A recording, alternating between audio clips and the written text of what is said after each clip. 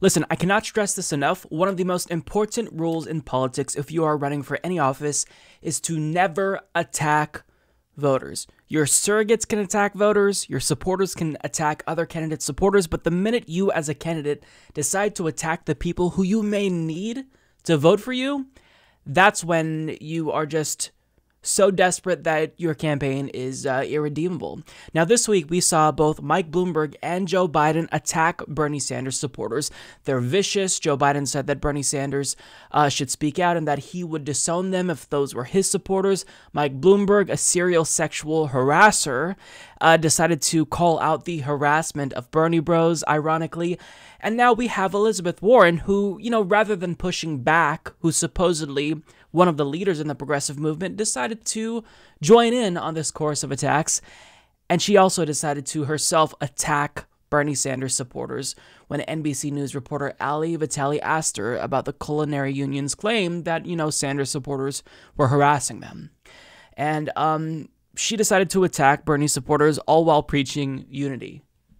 You see, you be divisive and attack people and then claim, I'm for unity. Incredible. But nonetheless, take it away, Liz. When Culinary 226 did come out and criticize Bernie Sanders for Medicare for All, his supporters really attacked them. Do you feel, and you're someone who's actually come under that attack before, back in Iowa, back in January, do you feel like he's done enough to condemn the culture online that stems from his movement? I've said before that we are all responsible for what our supporters do. And I think Bernie has a lot of questions to answer here. And I am particularly worried about what happened in the attacks on members of the Culinary Union, particularly on the women in leadership. The whole notion of publishing their personal addresses, their phone numbers, and then making very aggressive threats against their own safety and the safety of their families. That is not how we build an inclusive Democratic Party, and it is not how we build Donald Trump.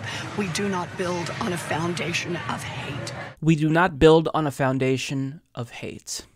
So she is literally implying there that Bernie Sanders, this entire movement, centers on hatred. Incredible. Absolutely incredible. And I'm not going to deny that, hatred is a factor. It is a factor, certainly. People hate the system. They hate the establishment that is oppressing them, that is bankrupting them, that is literally killing them. So, sure, hatred is there, but people are channeling that hatred. They're channeling their anger into a political movement that the Democratic Party claimed it wanted. You've got it now. You've got a rainbow coalition. You've got enthusiastic young people finally excited about a Democrat. And apparently now we're all hateful. And she implied that, the Culinary Union, they were mostly, the women of the Culinary Union were targeted by Bernie Sanders supporters. So she's implying that Bernie Sanders supporters are sexist, as Hillary Clinton did in 2016. Now, my question to Liz is, are these sexist Bernie bros the same ones who in 2014 begged you to run for president? Is that the same people who you believe are now hateful and sexist? Just curious, trying to find out who we're talking about here. Now, when it comes to this claim that Bernie Sanders supporters attacked the Culinary Union and they were doxxed and harassed, I genuinely don't know what they're talking about. I am a very online person. I'm on Twitter. I'm tweeting every 5 seconds.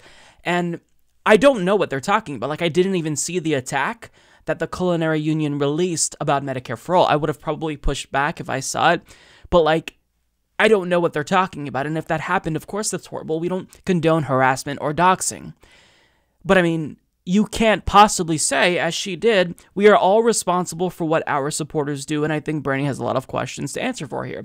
Because that's impossible. How can you say with a straight face that you are responsible for the actions of all of your supporters? That makes no sense. If that's the case, if Elizabeth Warren truly believed that, then I expect her to promptly condemn her own supporters who have been harassing Bernie supporter Allison Metzger, who writes, I continue to be hounded by Liz lads for answers that I have already given and documented ad nauseum with no substantive counter, bullshit infinity. I am also receiving DMs asking me if I am planning on a coffin or cremation when I die of cancer.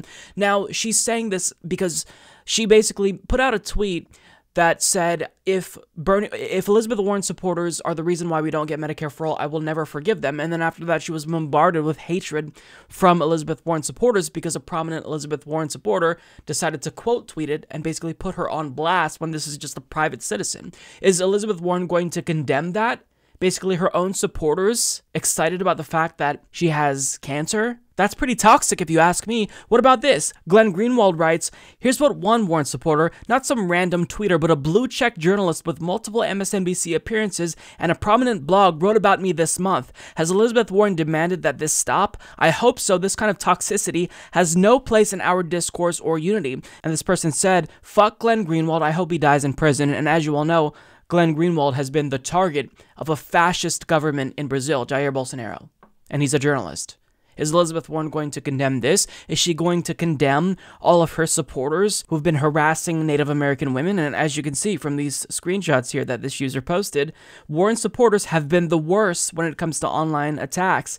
And they're saying that they've received the most attacks from Warren stans. You also have a prominent Warren surrogate, not a supporter, but a paid surrogate, Ashley Preston, have a history of racism and homophobia exposed, and Elizabeth Warren didn't come out to condemn the person that she hired. I've said before that we are all responsible for what our supporters do.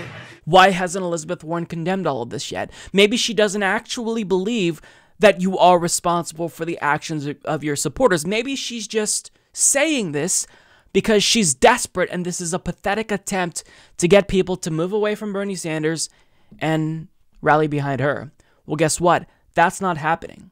That is not happening. You got trounced in Iowa and New Hampshire, and 538 is projecting that on Super Tuesday, the only state where you're going to win any delegates will likely be Massachusetts, which is your home state. So for someone to claim that they're the unity candidate when we're not unifying behind you, we're all coalescing around Bernie Sanders, I mean, how can you claim that you're the unity candidate with a straight face when the left is rallying behind someone else and when you're being divisive, you're attacking Bernie Sanders and not just the candidate, but his supporters, and you're the unity candidate? Sure, Jan. You see, the thing about Elizabeth Warren is that she just refuses to listen. She likes to talk at people because she's smart. She's the wonky technocratic millionaire, and she expects you to listen. But we're telling her, we don't want to unify behind you. We want Bernie Sanders. We tried unifying behind you in 2014, but you told us no. You were too afraid to stand up to the Clinton machine. Bernie stepped up, and now we're with him. So we are telling you very clearly, it's reflected in the polls and in voting, that we don't want you, we want Bernie Sanders. So why aren't you listening? Like, the same is true with Medicare for all, because, like, I was surprised that she stood her ground for so long, but the minute she started to lose her frontrunner status was when she moved away from Medicare for all, because clearly she wasn't listening to voters. I mean, think about this. The way that she pitched her Medicare for all proposal and her rollout plan was that, look, we need two separate rollouts. We have to first roll out a public option, and then we have to roll out Medicare for all in my third year as president, when I'll probably lose the House or the Senate, as historically most presidents do. That was her goal. Now, the reason why we had to push for, not one, but two major legislative battles, I mean, Obamacare in and of itself, we fought for that for, more than a year? And it was still huge. We barely got it passed. It was voted along party lines. But the reason why we have to fight for one legislative battle and then move on to fight for another legislative battle is because after we get people a public option and we put Medicare for all into their hands, then they'll want to keep it. Well, this is just another example of Elizabeth Warren talking at people and not actually listening to voters, because you don't have to put it in their hands. We have the shitty healthcare system in our hands already, and we're telling you we don't want this. We want Medicare for all. Look at the exit polls for Iowa and New Hampshire. All Democrats support Medicare for all overwhelmingly. Not just Democrats. Look at public opinion polls. Most Americans, a majority, now support Medicare for all. But yet she's telling us, no, I need you to have a public option so that way you'll want Medicare for all more, and then it will be easier for us to get it. No, you're not listening. We're telling you we want it now. That's what we want. So we don't believe your strategy here. And this tells us that she doesn't even understand what this battle will be about. This isn't about you convincing us to give us Medicare for all. You've already won us over in that regard. We want Medicare for all. This will be a battle between the health insurance industry and whoever becomes president, if they choose to pursue Medicare for all. I promise you that after having a public option for 2 years, they're not going to be any more persuaded to just die and go away so Medicare for all can come to pass. Like, that's absolutely delusional thinking. But it just goes to show you that Elizabeth Warren, she has a plan for everything. She doesn't care what you want, it's what she wants and what she says. So she never listens to voters, and here she is now condemning all of us as sexist Bernie bros who are harassing and doxing members of the Culinary Union. But yet, her supporters are innocent little angels. I mean, this is the problem with Elizabeth Warren. And as she claims that Bernie Sanders supporters are toxic, well, back in, what was it, August, October, when Bernie Sanders had his heart attack, when she was riding high in the polls, when she was in first place, you had some Elizabeth Warren supporters call on Bernie Sanders to drop out and unify behind her because she had the momentum. And now that she has zero momentum, now that she has no real path towards the nomination, she's calling us toxic. And she's basically saying, you know what, in spite of Bernie Sanders having all of the momentum, leave him and unify behind me, even though my campaign is going to crash and burn at any minute now. I mean, listen, Elizabeth Warren has to ask herself this. Is she serious about getting progressive policies passed? I think that her actions will tell us how she really feels, right? Because if you truly were serious about uniting the left and getting progressive policies codified into law, at a minimum, you would at least stop attacking Bernie Sanders and his supporters over and over and over again. And if she truly believed it, she'd drop out. Now, it's her right to stay in as long as she wants. I can disagree with it, but that's her right.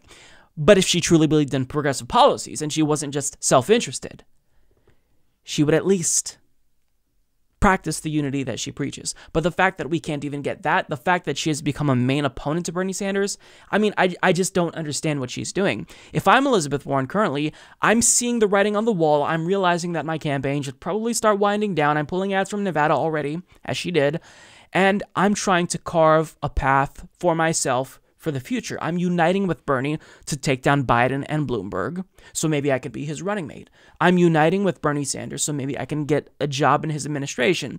But instead, she's just trying to go out of her way to not just attack Bernie Sanders, but turn off his supporters by attacking them directly. Like, you can condemn attacks on the Culinary Union, that's fine.